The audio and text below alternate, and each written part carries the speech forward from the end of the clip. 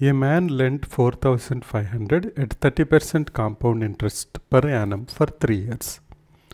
What is the difference between the interest earned by the man in the second year only and the interest earned by the man in the third year only?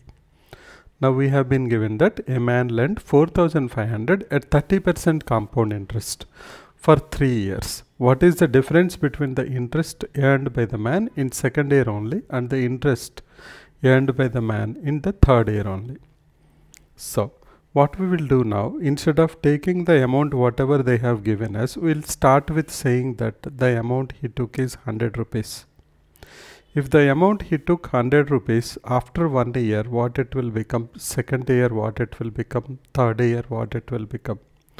100 30% compound interest, the 30% is nothing but 0.3. So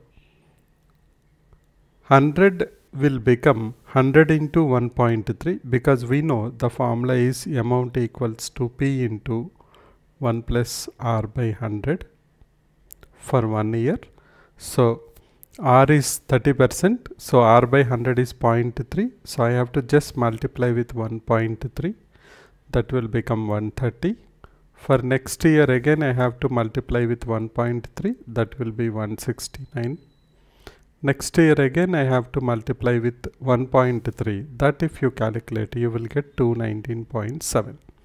So this is our amount after first year, amount after second year and amount after third year.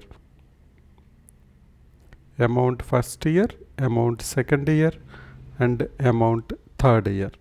Now what we need to find out is the difference between the interest earned by the man in second year only and the interest earned by the man in third year only.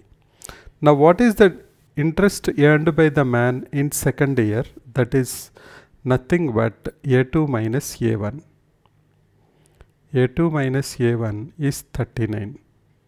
Similarly, what is the interest earned by the man in the third year only? That is 219.7 minus 169, or that is A3 minus A2, which is equals to 50.7.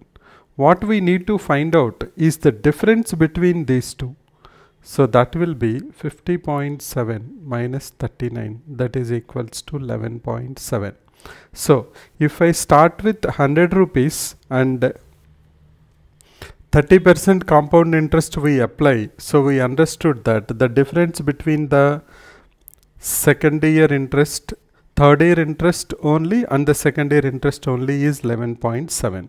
So now we can go back and say that for 100 rupees what we need to find out, answer will be 11.7. Then for 4,500 how much it will be?